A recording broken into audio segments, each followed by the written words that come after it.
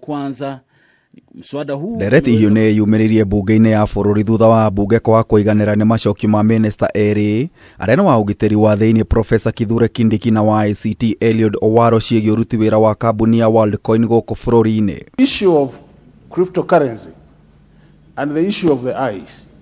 Where is the connection? Ayeri megwĩkinyĩtie gũcokia ciũria kana kambuni ya WORLDCOIN nĩ yandĩkithĩtio kĩwatho kũngania data cia AKENYA thutha minista aya kũheana ndũmĩrĩri ngũrani ĩkuruhanĩtie kwandĩkithio gwa kambuni ici gũkũ bũrũri-inĩ. The point when WORLDCOIN was being registered, they had met the threshold, the prerequisites necessary for purposes of registration.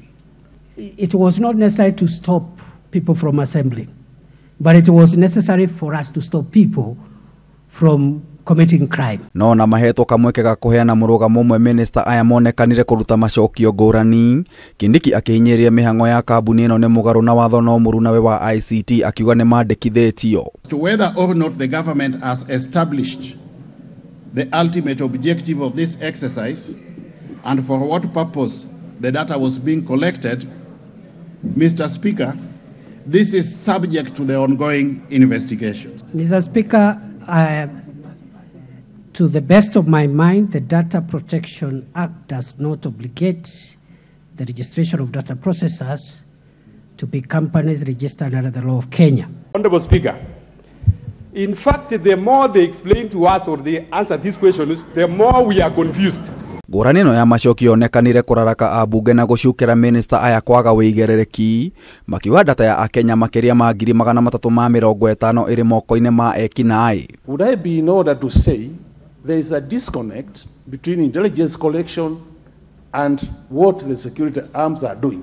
Because I see us being reactive instead of being proactive. Shutting down of this site, does it relate in any way to the investigation that is ongoing?